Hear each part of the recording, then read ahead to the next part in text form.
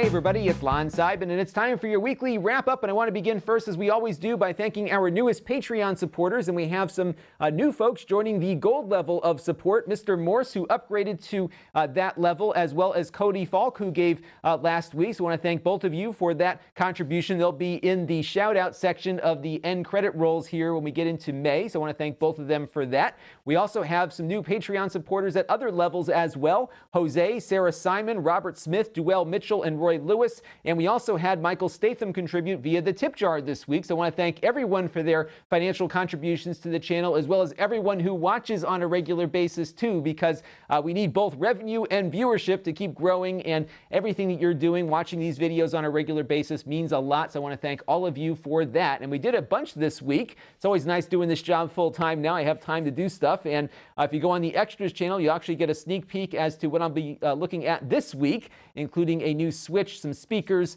a 3D camera, and the All controller that you might have heard about on Re-Res. I got a prototype that I'll be looking at later this week too, so you can check out the unboxings of all of those there. We had our monthly sponsored video from Plex where I dive into a feature, and I looked at mobile Plex Sync this week, where you can download your Plex library to watch it on the road. And if you have an Android device, you can put it on an SD card, just like you can do with Netflix and Amazon content now. So a very convenient feature, and I think you all might find that of interest, so check that out. I also looked at an affordable 23-inch display from Lenovo that goes up to 75 hertz. In fact, most of the reviews I did this week were of affordable things. It just worked out that way. So a lot of you were interested in this monitor that appears in my videos quite often. So here's the review. You can check that out. We also had some comments on that because I missed the fact, I completely missed this, that it supports AMD Freesync also. So pretty good deal, especially if you have an AMD GPU. It will sync itself up automatically with that monitor, and everything will always look great on it.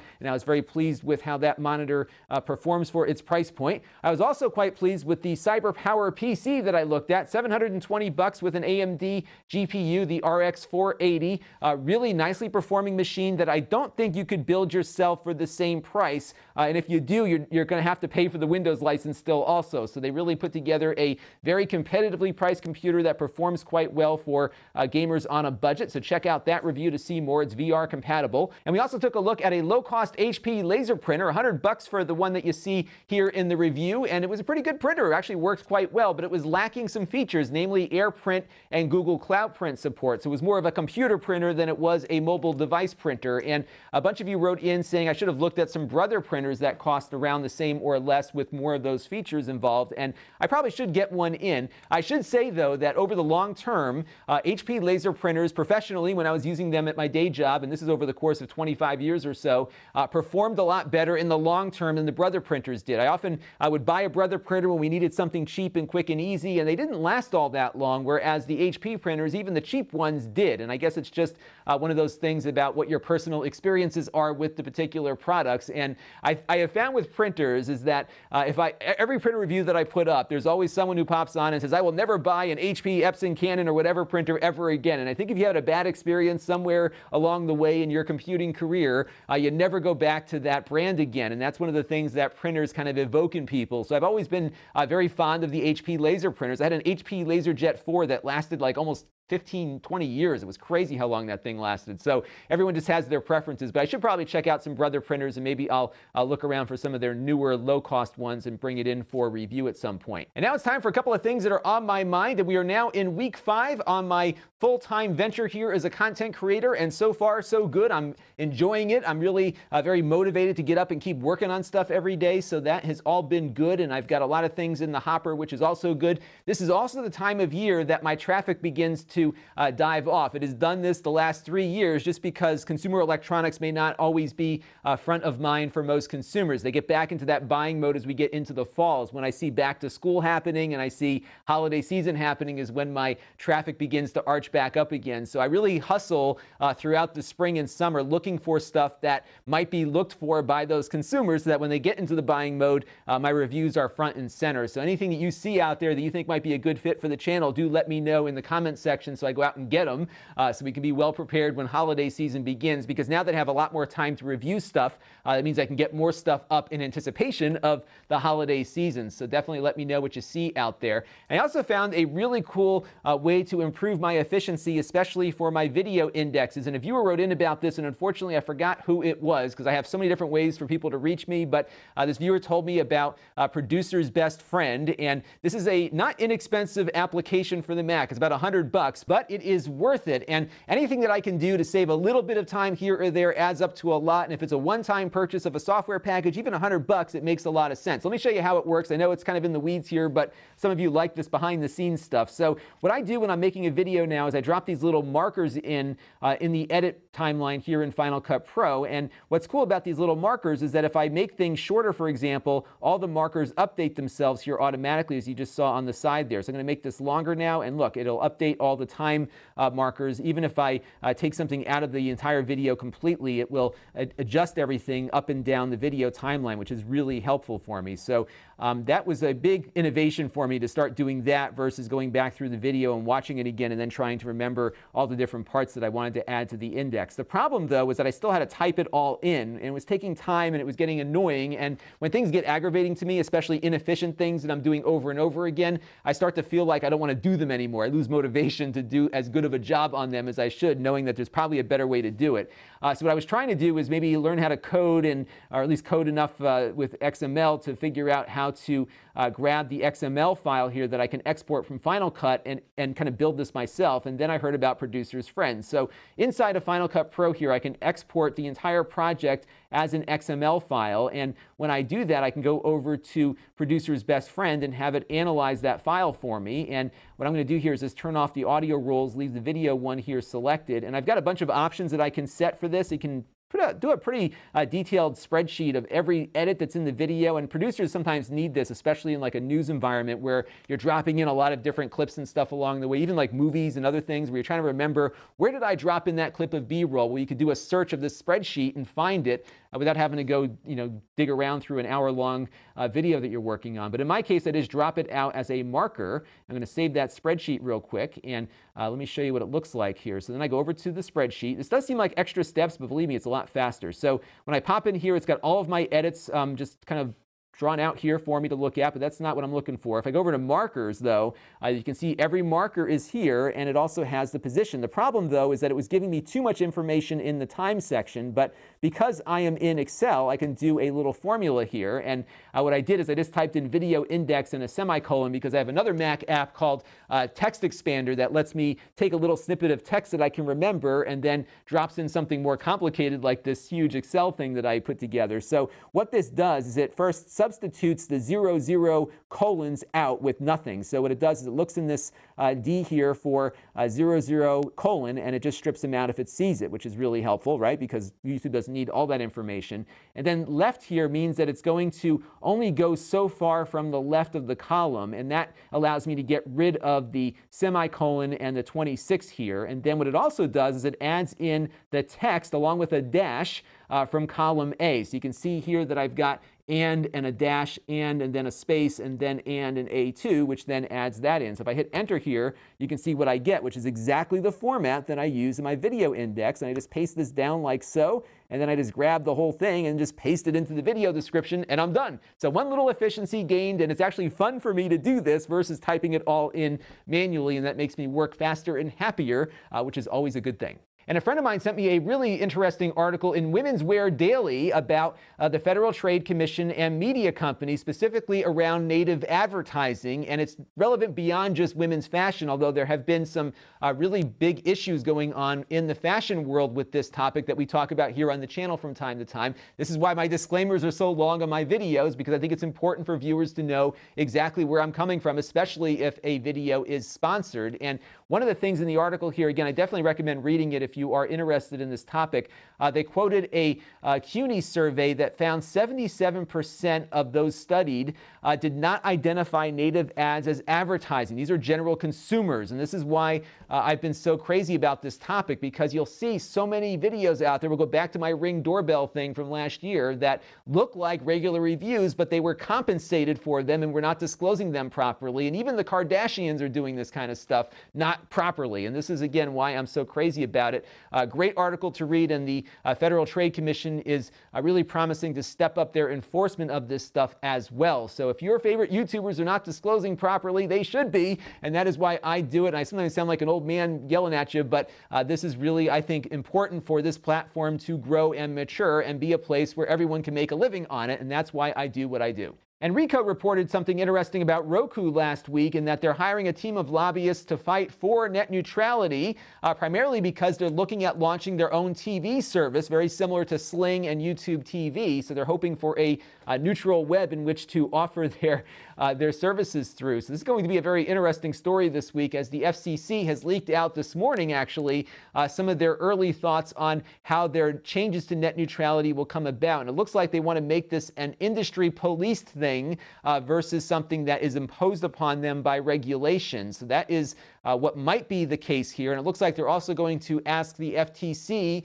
to enforce net neutrality. And apparently there was some area where the FTC was regulating these internet providers under its guise of consumer protection versus the FCC, which was regulating these folks as carriers of a utility, for example. So Congress is still not being asked to sound off on this, unfortunately. So it looks like they are trying to go back to the way things were before and maybe have the industry pledge not to treat traffic differently. But what that means for us consumers remains to be seen. So we'll have to see how all of this is going to play out in the coming weeks. But now that there are lobbyists gearing up on both sides for this fight, and there's a lot of money involved, both from the ISPs as well as the content providers, this is going to be dragging on for quite a while. I don't think it's going to be the immediate Armageddon that a lot of people were predicting because of the amount of heavyweights on both sides of this issue. So I'm really eager to see how this plays out, and I am sure Congress is eager not to get in the middle of it either. And that's the unfortunate thing. I think we're just going to be in this gray area for a long time to come.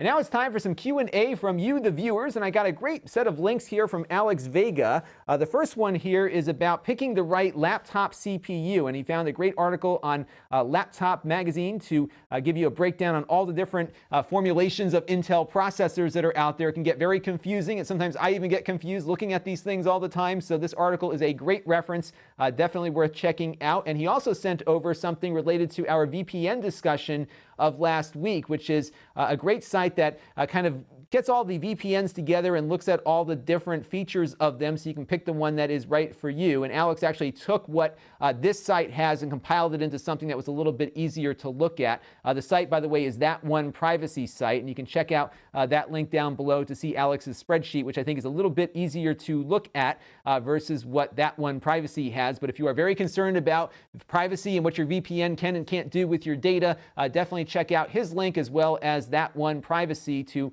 find the VPN that is a good fit for you. And Cool Kid Brownies wrote in asking if companies ever get mad at me when I didn't like their product. And yes, that does happen from time to time. It doesn't happen often, but it does happen. About 2 or 3 years ago, I did a video about this actually. I didn't name the companies in question, but 2 companies on the same day sent me these really nasty emails about how they didn't like the way I reviewed their product. But I had to remind them that I don't take editorial suggestions from brands when it comes to reviewing things on the channel here. It's just not how it works. And I look at their marketing and does the product meet the marketing? In other words, does the product work as advertised? And if it takes some time or some aggravation to get the product to work as advertised, then that's going to get it a ding on a review, because things should work as advertised without the customer getting frustrated in the process, especially because a bulk of my viewership are average consumers just looking for something very simple that works the way the company says it does. I do hear from viewers a lot, though, people who are passionate about a product that feel like I just didn't see it the way they see it, or perhaps they were a Kickstarter of that project and and want it to succeed so their money isn't wasted. Those are things that happen from time to time. So I usually hear from someone who watched a video and was angry about my review more so than I hear from the companies about it. I do often, though, hear from companies who are angry that I didn't cover their product at all, and I just can't review everything. I don't have time to do everything that gets sent to me. I get hundreds of emails every week about all this stuff, and some things just aren't unique enough to present to you as something that I find of interest. So I am very careful about what I pick and choose to review here on the channel. I've gotten pickier over time also, and that brings me to the next point. There are a bunch of products that I have in this room that I have not reviewed because they're total garbage, or at least close to garbage, and just don't warrant me spending an hour or 2 hours or 3 hours making a review, and it doesn't really make good use of your time to watch me just trash something over the course of 10 or 15 minutes. So I think what I'm going to do is start an occasional series called Didn't Make the Cut, where I look at some of these products that I didn't review and tell you why as a single video. So we won't spend 10 minutes on each product, maybe 2 minutes or so, just describing what it is, why I think people shouldn't buy it, and why I didn't review it. I think that might be helpful, just because I do want to let consumers know that there are bad products out there, and I really want to raise that level of awareness for you. Let me know if that's something you would find interesting. It doesn't mean I'm not going to do bad reviews of bad products. I will, and oftentimes a less than favorable review will come when the product does meet its advertised specifications, but doesn't meet them well enough for me to recommend it. We're going to have one of those coming up this week. So that's my approach to this. I'd love to hear your thoughts on it down below in the comment stream. And about 2 weeks ago, I reviewed that Pro controller from the Nintendo Switch, and I remarked that it was unfair to consumers for all these scalpers to come in and sell these things at a premium price, especially people that are going out and just hoarding them and then selling them for exorbitant prices. And Brian DeJesus wrote in and said, it is fair because it's basic supply and demand. And I will give him that yes, there is a limited supply and people are taking advantage of that lower supply to try and make some money in the process of doing so. And it's not good for consumers, though, in my opinion, but consumers are buying these things at these prices, which encourages that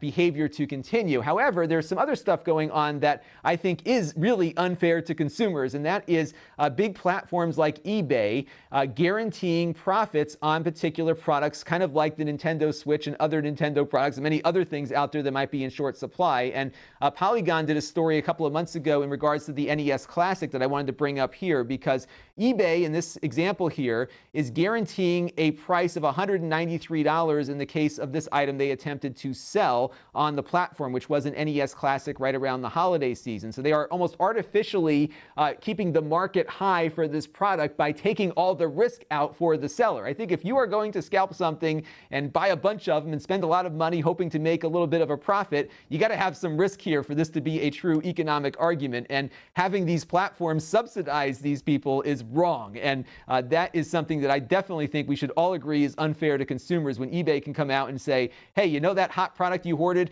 We'll make sure you don't lose any money on it and still get top dollar for it, because they both benefit and consumers lose. So best thing to do, though, is if you see one of these high-priced Nintendo Switch components, is just wait for the supply to come back in and pay the retail price versus paying these scalpers. And as long as people keep paying, this will, of course, continue. So the best way to stop it is to exercise your power as a consumer and just stop paying so much for things that if you just wait a few weeks for, you'll get at a much better price. And in my Q&A for you this week, I'd love to have a discussion about this topic down below in the comment thread. What do you think about scalping these high-ticket items, and is it right for eBay to offer to take the risk out of it for those who are hoarding these things and selling them at high prices? Let me know what you think down below in the comment stream. I think we'll have some good discussion on that one. So this week, I hope to have a bunch of stuff ready to go. This is one I'm really intrigued about.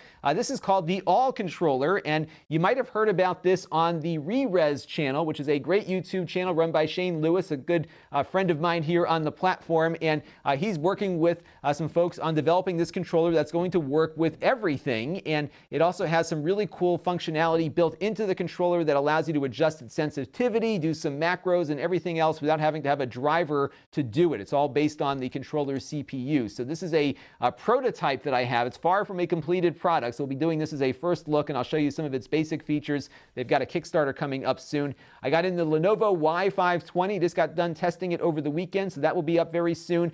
It's about an $850 starting point on this one. It's a gaming laptop with a 1050 Ti GPU. Performs pretty nicely, actually, so you'll be seeing some stuff about that. And I got in the Nighthawk S8000 gigabit switch. It's being geared to gamers and streamers. We'll see how that works and whether or not it's just a means of extracting more money from the gaming market. We also got to look at the Edifier speakers coming up. These are $99, but sound really good, I think, for the price, and you'll see more about those in the next couple of days on the channel here as well. And speaking of channels, this week's channel of the week is My Life in Gaming. It's got about 55,000 subscribers. I'm surprised they don't have more. And what's so funny about this channel is that they go back and look at ways of getting your old classic game consoles hooked up to HD televisions. And back in the day when I was a kid, you bought the console, plugged it into the TV, and they all performed the same.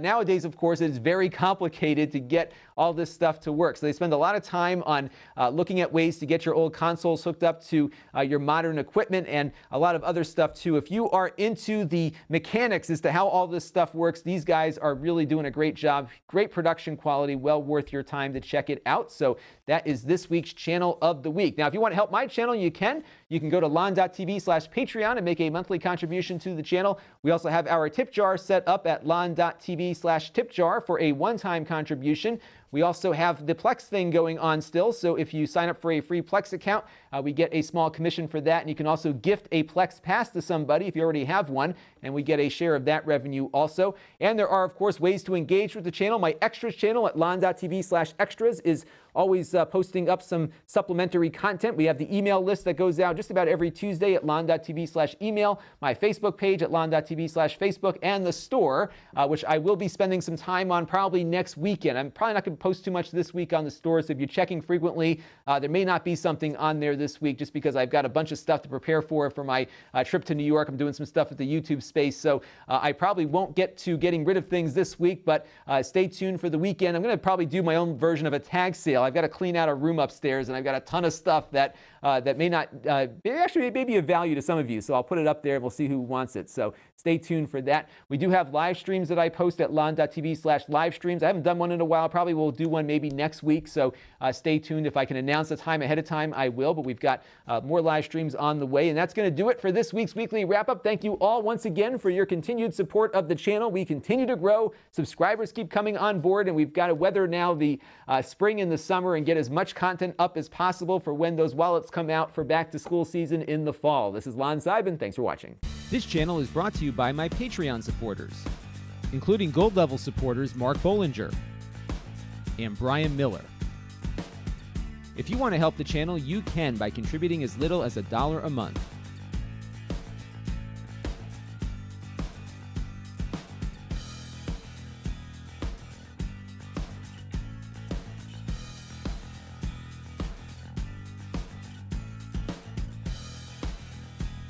Head over to Lon.TV/Patreon to learn more.